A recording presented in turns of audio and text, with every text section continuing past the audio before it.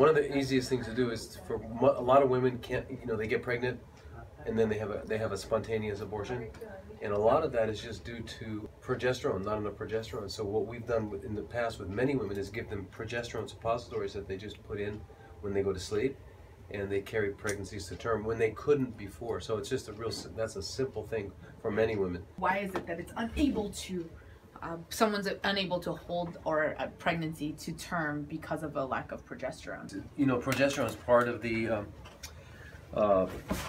growing of the fetus and maintaining that environment. So if you don't have that, it can't hang on. Just like estriol is the main estrogen of pregnancy.